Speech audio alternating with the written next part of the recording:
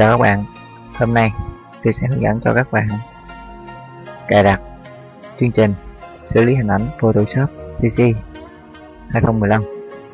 Thì yêu cầu của chương trình, đầu tiên các bạn cài chương trình Photoshop thì các bạn hãy tắt đường kết nối internet đi. Thì đầu tiên ta click chuột phải vào biểu tượng Network. Ở đây Network thì ta chọn vào Local Reconnect và ta chọn vào Disable. Thì ta đã tắt được kênh internet, đường truyền internet. Sau đó ta vào computer, tôi chọn là Photoshop CC 2016 và đây tôi chọn là CC Full. Tôi vào chọn cái file setup này, click chuột phải chọn Run Admin và chọn Yes.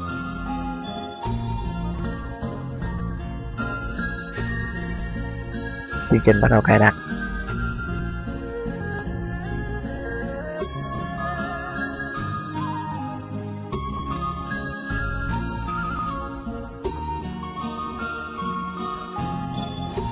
Sau đó các bạn chọn Create và chọn Scene. Nếu như các bạn để đường dây mạng thì các bạn chọn Scene và nó sẽ hỏi các bạn là có đăng nhập vào tài khoản các bạn cài mới được. Và sau đó ta chọn Scene và chọn Arcade và tôi chọn vào Adobe CC và tôi chọn Enter. Bây giờ chương trình Adobe Photo CC đang tiến hành cài đặt.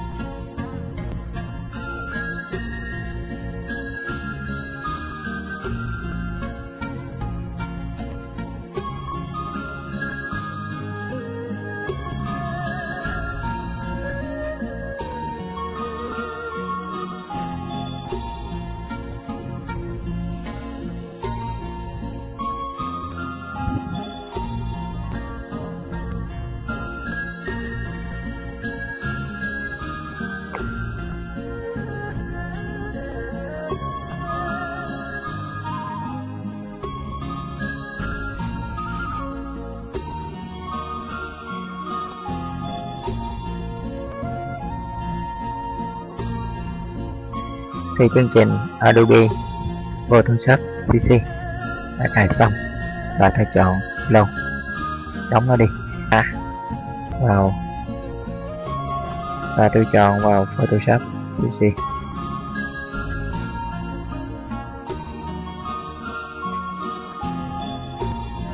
Tới đây tôi sẽ tắt đi. Ok. Và đây là thanh giao diện của Photoshop CC và các bạn xem cái version nó, xem cái version bao nhiêu ta vào hết và chọn vào cái mục là About Photoshop.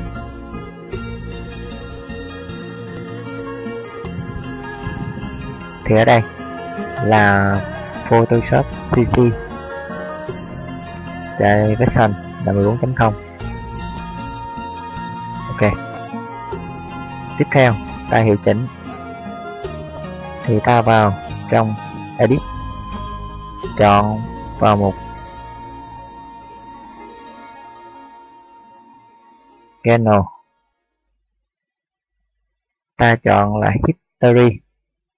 Ở đây History là nó sẽ lưu ở mặc định Photoshop là những cái thao tác ta làm thì nó sẽ lưu vào History hết. Thì ở đây mặc định của Photoshop, mặc định của Photoshop là 20. Ví dụ khi mà ta thực hiện những cái thao tác trong Photoshop cả ngàn lần như vậy, 1000 thao tác như vậy, thì đến khi có một thao tác ta bị lỗi và ta muốn backup trở ngược trở lại thì nó sẽ không cho ta thực hiện cái thao tác đó.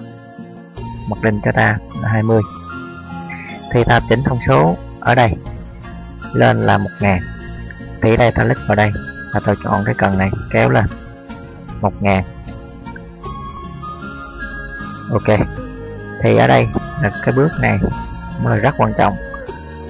Nếu ta không xử lý được cái này thì ta thực hiện một tấm ảnh nào đó mà bị lỗi thì ta sẽ không có backup lại được như hiện trạng các thao tác lần trước.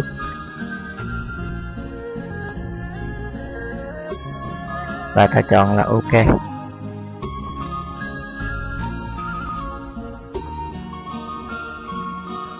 File. Thì trong file này New, Open là những thao tác thêm vào, New file là làm mới, Open là mở. Nói chung tất cả những thao tác này tôi sẽ hướng dẫn cho các bạn sau. Ở đây Edit cũng vậy, tôi sẽ hướng dẫn cho các bạn sau. Đây là thành công cụ để xử lý, và đây là cái bộ lọc.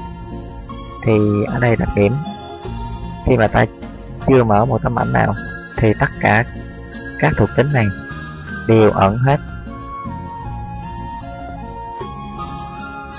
và tôi sẽ hướng dẫn cho các bạn những thuộc tính này sau. Ở đây